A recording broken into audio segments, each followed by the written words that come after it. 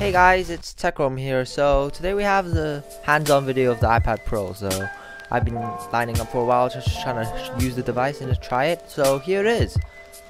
So here's the iPad Pro. It's actually a massive display. So it's actually very thin and light. So it's the new iPad Pro. So it's hard to see on camera, but this is actually massive. It's the size of my MacBook Pro Retina. So it's basically a MacBook, but without the keyboard, just an iPad.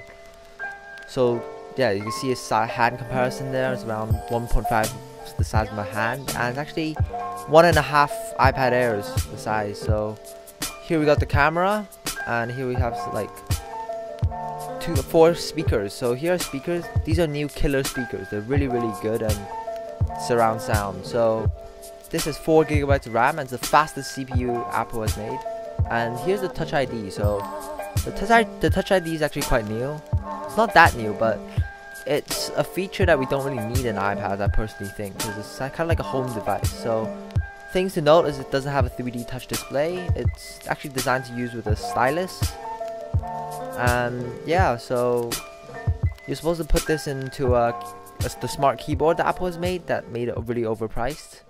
So here are some specs. They're not a lot. It's basically A9X processor, is really fast, and yeah, the pricing is actually quite expensive for this. Around 7,000 Hong Kong, so around 600 USD.